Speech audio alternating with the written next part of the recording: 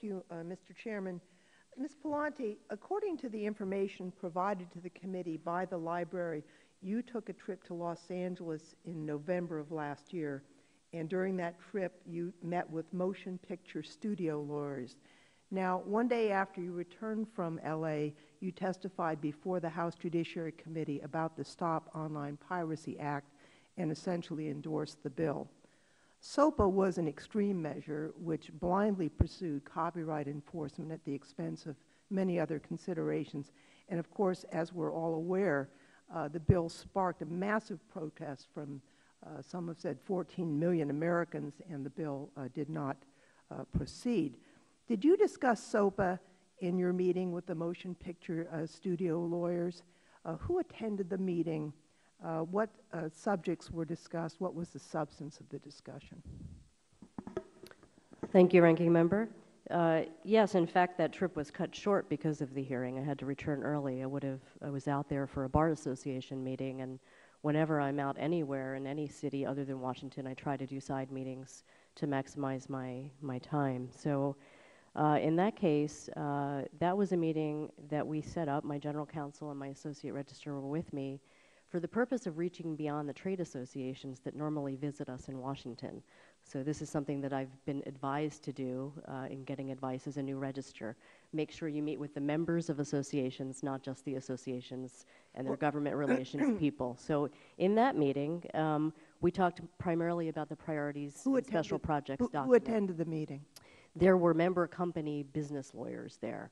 So the lawyers of Warner Brothers, the lawyers of Paramount, the lawyers of major studios.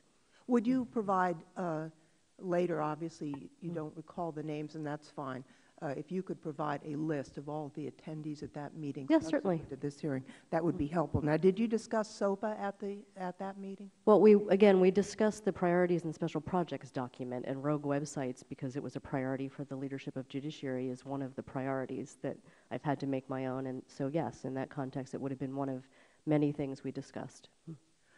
In recent remarks published by the American Bar Association, you said the following, quote, "Copyright is for the author first and the nation second," unquote. Now, this comment attracted quite a bit of attention among some people, especially my constituents in Silicon Valley. And it seems to me, when you look at the Constitution, which empowers Congress to grant exclusive rights in creative works in order, and I quote, "to promote the progress of science and the useful arts," it seems to me the Constitution is very clear that copyright does not exist inherently for the author, but for the benefit of society at large. Now, I'm concerned when any public official, especially one in charge of regulation of a particular industry or area of law, seems to favor particular stakeholders in that very industry. We'd be alarmed, for example, if the chairman of the FCC said the Telecommunications Act was for the telecom companies first and the nation second. And it's not clear to me how your statement, if it was accurately reported, is any different. So could you tell us what you meant by this statement and how this principle guides your work as registrar? I would be delighted to. Thank you.